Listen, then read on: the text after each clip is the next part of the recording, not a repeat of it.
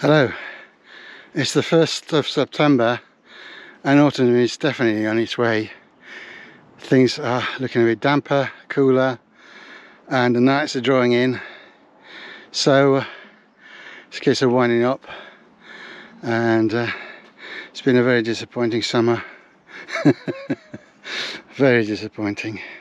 Some things are doing well, fine, like the salad burnets and the chives, but the squashes have been a real disappointment. They've really not done anything. Squashes and courgettes, I mean.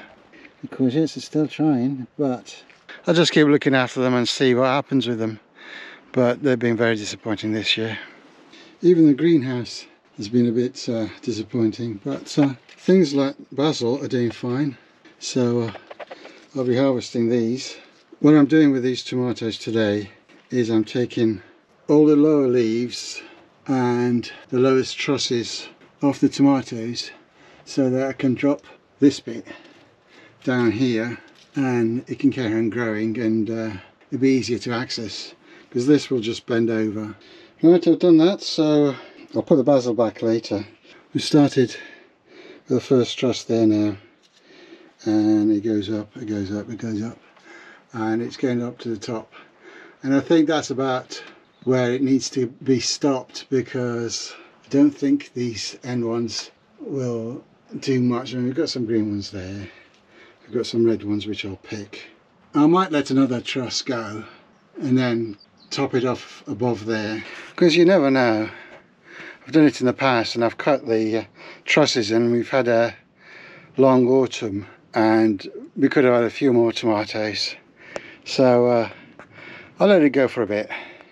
But basically I've got to do this for the others. I've got a lot of chilies on this, and my next door neighbour's just come in and said, oh, those are nice chilies, and I've offered her some, so I'll pick a few of these. So that should do. She's got a young toddler, so I guess she's not cooking a lot of hot stuff. Right, that's done. You can see that it's a lot clearer. And I've harvested the tomatoes, I've harvested the basil, or most of it. I'm not going home empty-handed. I've got cooking tomatoes, a tub of eating tomatoes. Well, I'll go through those and give a few to neighbours. These tomatoes and these aubergines will go in a curry.